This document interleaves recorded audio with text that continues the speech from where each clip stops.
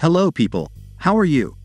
Here I bring you the third part of information about green iguanas, to help you get to know better your pet or that animal with prehistoric features. Let's start.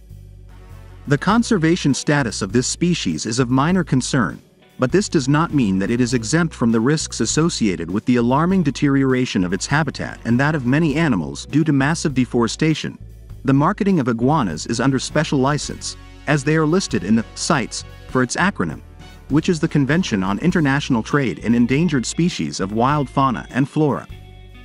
Inevitably in the future, the only way to obtain specimens for hobbyists will be captive breeding, due to uncontrolled hunting in various regions of different countries in the Americas.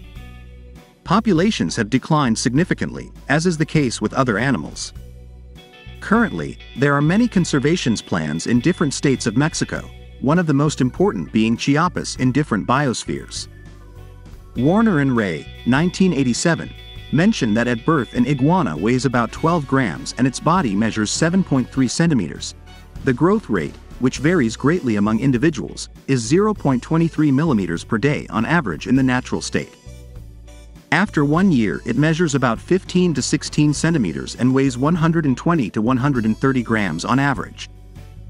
If it continues to grow at the same rate, by the end of the second year its body will measure 24 centimeters and its weight will be about 480 grams.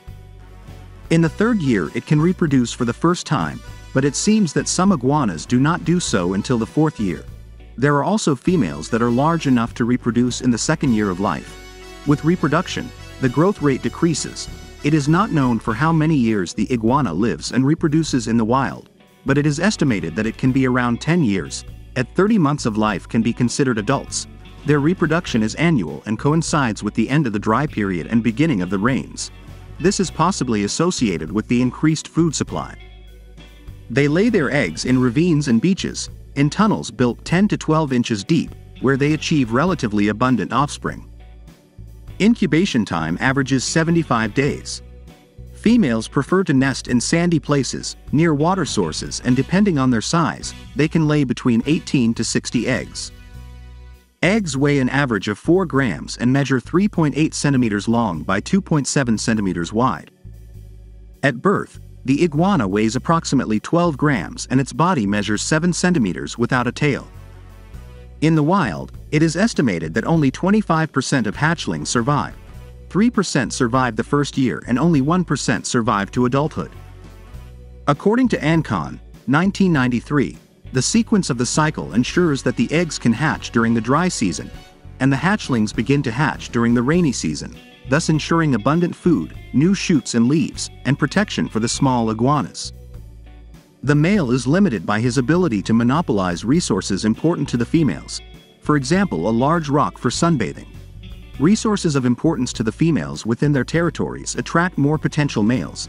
However, whether this can be interpreted to mean that females in the wild judge males by the resources or control they have, is somewhat questionable, in light of the fact that large and dominant males in the wild defend small mating territories that do not appear to possess any resources necessary for the females or their offspring. Well, I hope the video has been helpful to your iguana knowledge. See you next time.